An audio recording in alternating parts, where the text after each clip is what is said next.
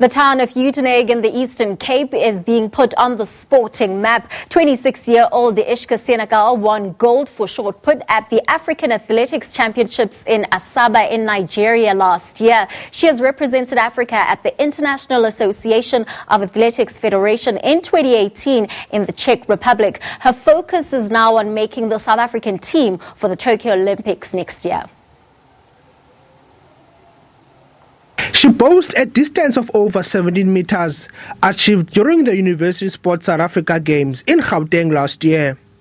She also won gold in shot put and bronze in the discus at the African Senior Championships.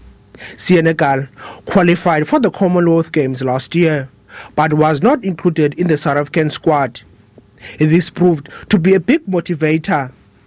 It's quite nice because I'm competing against the women I've been watching on TV and seeing and say, yo, I want to be there. And then finally I get the chance to compete against them, it's amazing. You get that extra feeling when you get there. This is where I want to be and this is where I want to stay. So you just go for it all.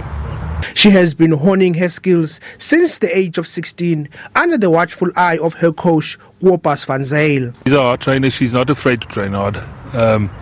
If I ask her to do things, she does it. Obviously, when you do workouts, you have to be dedicated.